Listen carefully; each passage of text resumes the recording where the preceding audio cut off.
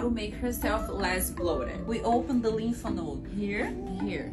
Pump around 5 times and here around 5 times. We are going to improve her digestive system by doing this massage on top of her intestine. It's always in a clockwise direction. Do it around 10 times. Keep your muscles relaxed when you're doing it, otherwise you're not going to be able to reach the water. The second movement is this one.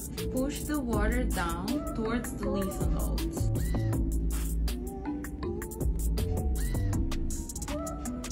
I'm going to release the water from the rib cage, is right here. So you do it like this. You have to do it right here between your bones and your skin because that's where fluid can get stuck. Literally fill this little hole. You do it right here.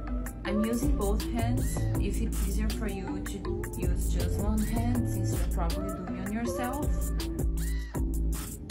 To finish, you can go back to this one. You can do it with one hand if it's easier for you. You have to move the water towards your lymph nodes, which are here and here.